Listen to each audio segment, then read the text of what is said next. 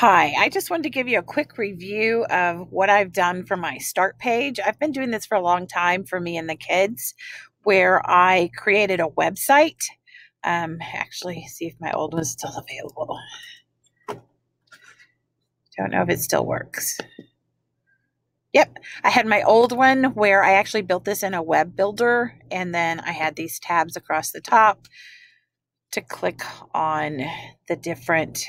My internet's a little slow right now because there's something going in the background, where I had all these different pages of links and things because I don't like to be typing in the address bar all the time. And I don't trust links from places where I haven't tested them out. So I just decided to make my own. Plus, by having my own start page, I could go to anybody's computer anywhere and get access to all my stuff. It was very quick and simple and down and dirty. And I have a mobile version of all of this, which puts like one thing, this little place here, or this much information, all squished up, teeny tiny little things that will show up on my mobile phone so that I can still get to everything. But the tool I used to make this is no longer being supported, and I haven't found a tool that I like. I've looked at lots of web builders and I hate them all. They're either too limiting or too expensive or whatever. So I went back to this tool right here. It's called StartMe. You can get a paid version. You can do a lot for free. The paid version is not very expensive. Honestly, I couldn't see a whole lot of difference between the paid version and the free version. It says there's ads, but I never saw any ads. So anyway, right here, you can see these are all the pages that I've built. You can also see along the top, these are the page names.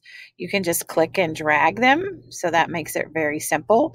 I pulled my Google Calendar in and my to-do list from Todoist, which I'm probably going to abandon both of these for Notion. I've got my comms here. These are things that, communications, things that I want to do. I've got all the Microsoft links here. I put the clock on, the weather, and the to-do apps. You can see there's several to-do apps that I use, and each one has good features, some bad. I've got my files page with all of these places where I have files stored.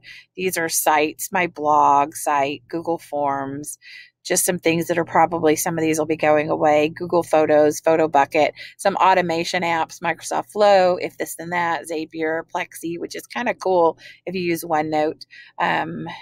A weather API. Not sure why I have that one stored there.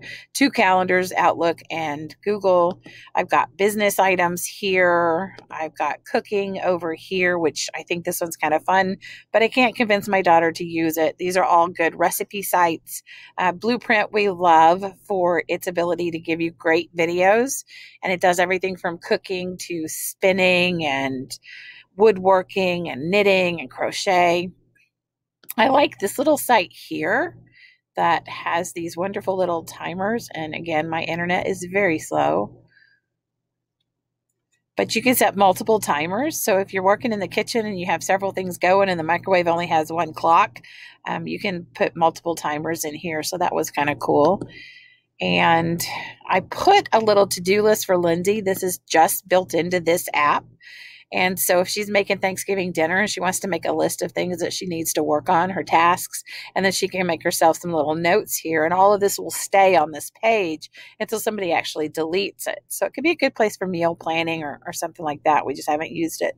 I've got all my church links. The kids use all of these Bible study tools here when they're doing their schoolwork. These are some free Bible classes that are pretty good, some references that were fun, articles I wanted to read, some ministries that we believe do a good job in what they do, and some churches and organizations. I've got financial links. All of the bills that I owe are pretty much here. Utilities I stuck over there. I've got a home page with some shopping things. Lindsay likes to buy her glasses at Zenni, so I just threw that in there. All the insurance companies we deal with, all the shipping, tracking all those packages that we have to order. Movies, we've got all those in. Fitness information, the network, how to get to my NAS drive, log into my Orbi, some fun things here.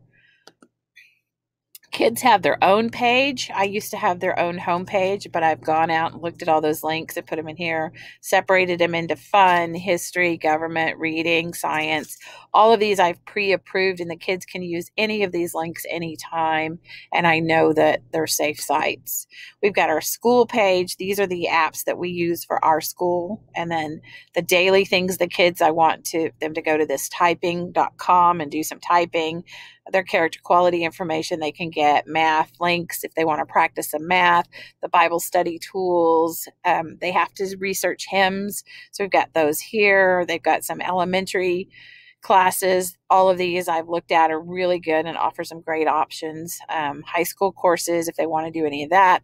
There's actually free college courses. You can get free courses at MIT or the University of Massachusetts at Boston. These are college level courses that you can take for free online. There's lots of electives I've added. I keep encouraging the kids to do programming. So far, not one of them has, but they have all these links here they could. Then we've got some curriculum. These are places I like to buy things from when I'm looking for something. These are all programming places that you can go to for free, and the kids can learn to program. And then, of course, lots of resources. This is pretty much for me when I'm looking for something. So we've got travel, which is one of my most used pages because I've got all the places where I make my reservations. These are the memberships I have that I can get free or discounted campsites. Then I've got some more discount clubs here. These are my main ones, and these are my secondary ones. I've got my trip planner, the RV Trip Wizard, which is fantastic. If you do any kind of RV travel and you don't use them, I suggest you look into it. I've got our village, which I check into every time we change parks. I've got services like Freightliner and Cummins, so I can find their locations easily and information. The Route 66 Travel Club gets me a discount. Got links to my car and OnStar. And then I've got the little widget from the RV Trip Wizard, and this shows my current trip. And what I like is you can actually use your pinch and zoom, and you can even click on it and get some information. I can't edit my trip, but I can actually at least kind of get an idea of where we're supposed to be without having to actually launch the website. I've been playing around with calendars and logs just to show you what this thing can do. I've got some tasks here. I linked to Trello boards. I've got my travel calendar out. I've got a bigger version of that. I've got our school. If you can see, that's our school schedule that I've set up in a Google Calendar so that the kids know what they're supposed to be doing each day at the different times. I've got some logs, that all automated stuff that comes in from probably mostly If This Then That. And then I made a page for my mom. And what's great is, like on the kids page, I've got a paid account, and then I can just share this and add the kids in and they can view it. I could actually give the kids access to edit the page, and I will probably give mom the ability to edit her page, and then she can add things in. It's pretty simple. There's a little icon up here. So if I was to go to another website, let's say, see if this one will load. My internet is very slow. Okay, so I've got a thing coming up. I could just click on their little, what do they call these little things in the extensions? And then it pulls up this, and then I can actually save it in any page and any one of those little widgets that I want to. So it's very quick and easy to add new things. It's also very easy to change if I want to edit this one.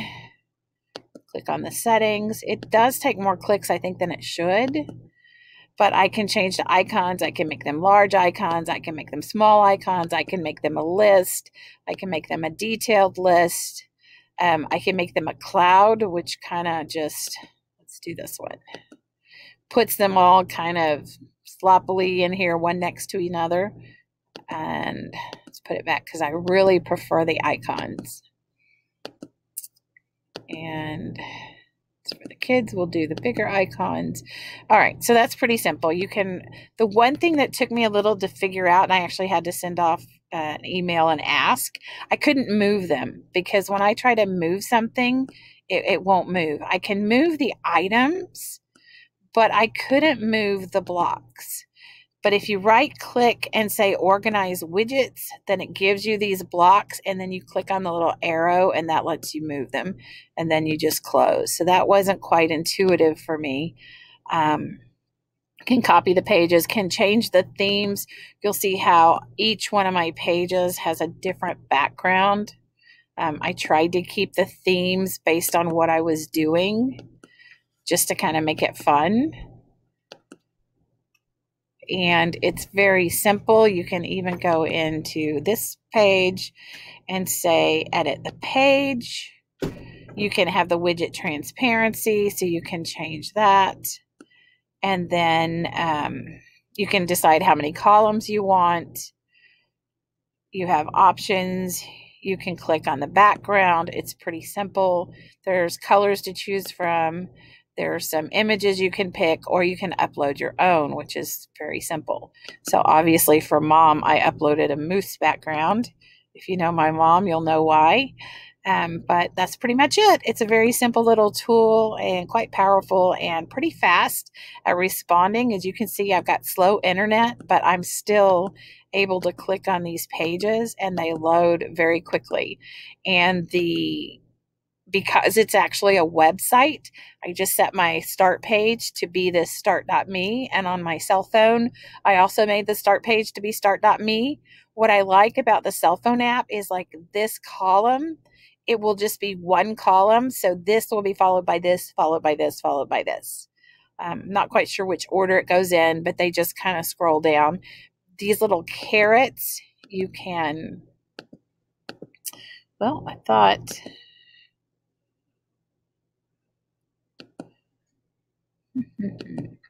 On your cell phone, you can click these little carrots and it'll maximize and minimize these things. But it doesn't seem to be doing that on the website, which I thought it did. So let's see. Just me? Okay, well, anyway, that's how we're using this. And it's been really good. The people I've sent off a couple of questions to support, they've gotten back to me very quickly. One of the things I didn't like is when I first started, it had this plus sign right here and it was bright white. And so it was a white background with a black plus. So you had these big ugly pluses. I sent them a thing and said, hey guys, love your tool, but those pluses are ugly. So in a future update, could you get rid of those pluses since there's the plus up here already to add something? Did I really need these big ugly pluses on the bottom of each column? And within an hour or two, they sent me back an email and said, okay, we fixed it. And the big ugly pluses were gone. So that was amazing because normally you don't get that kind of response from people, especially when it's a product that you can get for free. So anyway, hope that gives you some ideas of how you can make a start page or what I like to call a launch page so that you can use your Windows browser without having to always be typing in the address bar.